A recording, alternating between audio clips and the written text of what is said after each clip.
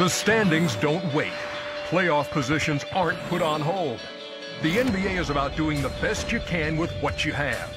OKC's prospects are just fine in the hands of an MVP candidate who poses a nightly triple-double threat. And there is Westbrook's fourth consecutive triple-double. The Bulls must lean on their veteran front court to lead a hard-working unit. For both, there is opportunity to step up, to assert your presence, to make your team even stronger for the stretch run. Up high, down hard. We know who's not walking through that door tonight. But look who is. Are you kidding me? And a post-game interview awaits one player who steps up tonight. Thunder, Bulls, Sager. Next. Russell Westbrook, the first player in 26 years with 4 straight triple-doubles, leads the Thunder into Chicago. Bulls are all banged up, but Joakim Noah and company have still risen to the 2nd spot in the East.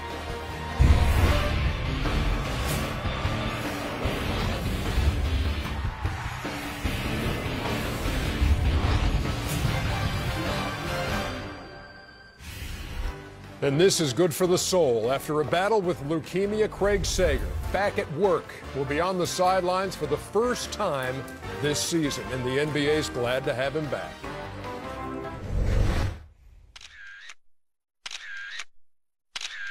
Hey everyone, this is Russell Westbrook here. Let's wish Craig Sager a great welcome comeback. Good to have you here. Congratulations on meeting and winning against a hell of a challenge. Our challenge is pale by comparison with what you just did. We're all happy for you. Now, the probing, incisive, profound questions will begin to roll, I'm sure. We're all looking forward to those, plus the fashion statement each week. To show my man Craig Sager how much he was missed on the sidelines, I thought I'd go in my closet and give y'all Sager life. What do you think? Hey Craig, welcome back. TNT has not been the same without you. We've all missed you, and obviously now we've all taken the pledge to live the Sager life. Welcome back. Oh, thank you very much. We're thrilled to have you here. We appreciate you wearing our team colors tonight, but it's great to see you, and you've been a great inspiration to a lot of people for the way you fought through everything, your courage, your determination. I think it inspired all of us, and we're excited. You're home. That's for sure. Awesome. Go, Craig. Cannot wait to Sager vision. Cannot wait to watch this one. It's so good to have Craig Sager back at work, and well, just words don't do it justice. It has been a tough, almost a year now. It was back in April when he was diagnosed, and then tough spring and tough summer, and the bone marrow transplant from his son, Craig Jr., and now cleared to play and back on the sidelines tonight. And, man, we cannot wait to see him back at work. This is cool, man. You know, Ernie, and I tell people, and everybody said the same things all the time. Turn the... Hey, man, those cameras move all the time, man. All the time. Fidgeting, man. Yeah. It's your first time on television. You're a little paranoid. Yeah, okay. But, you know, I enjoy coming to work at Turner because everybody, you get to know all these guys really well. And it's been a tough time for us going through all this entire thing with Sager. We know his son and his wife, Stacy, they've been amazing. They're keeping us up to date on all the stuff that's going through. It's great to have him back. You know, a lot of people don't really know Craig like we know Craig, but I'm sure they could tell by the questions that he has. He's not afraid. So, you know, when he was diagnosed with this, you know, we all were worried and concerned, but I know he was going to beat it. And he looks good. He really looks good. The Blazers looking good. You know, he really looks good. So, Craig, welcome back. The thing that's funny, Tom Thibodeau thinks those are Bulls colors. Those are not Bulls colors. That's his wardrobe. I always said that he was the best at his job, asking the best questions to the best players. No doubt. Yeah. And that's difficult to do.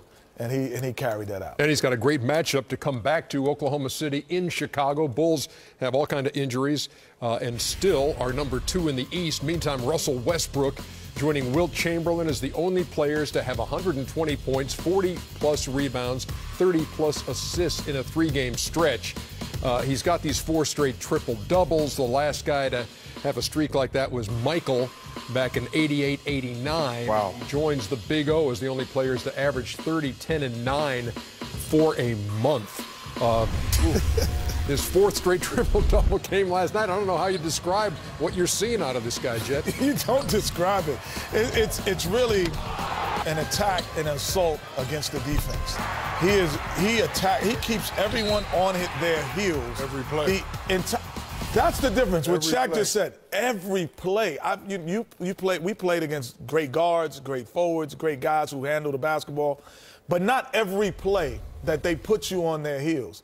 Now, is his decision-making changed? No, I don't say it's changed much. His efficiency has picked up in a lot of areas, but his decision-making that we questioned at times is still the same, but his efficiency in making those shots has picked up tremendously, and he's never going to change to be the type of player he was, that a conventional point guard. And keep in mind that fourth triple-double came after missing one game after having facial surgery after he took that shot in the cheekbone the other night. You know what?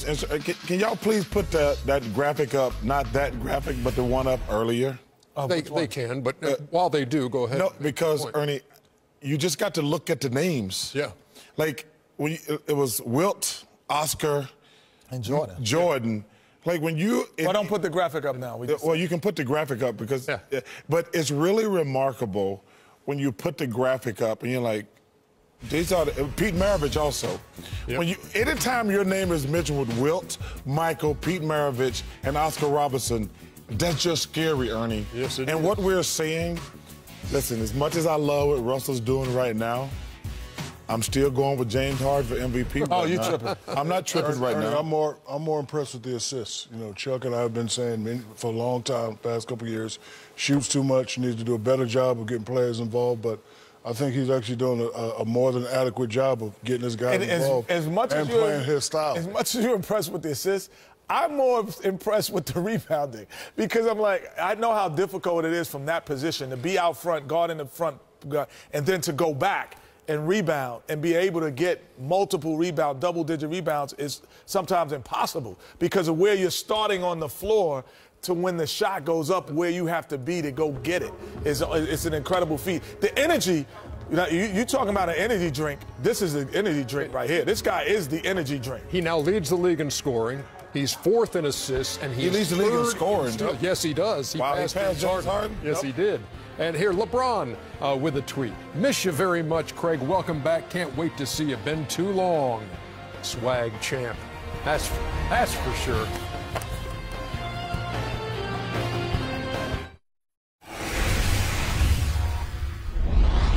You know, this is the best time of the year, the NBA playoffs, everybody's positioning, and then we got college basketball. I just got to say this and get this off my chest. I watch a lot of basketball. If I see another college basketball coach don't foul, he got a 3-point lead with less than 10 seconds to go, I'm going to go nuts. Something tells me you didn't have Ohio State in that game. Well, you know what? It just, Ernie, that just drives me crazy. I know it. You got to foul. Celebrating our 10-year partnership with the fine folks at Autotrader.com. Speaking of the college game, as you were in that clip, March Madness, the selection show, Sunday the 15th at 6 o'clock on CBS. The first four, Tuesday, March 17th. What? I'm heading to New York because this starts March Madness. It's like a real damn job around here. Can't wait.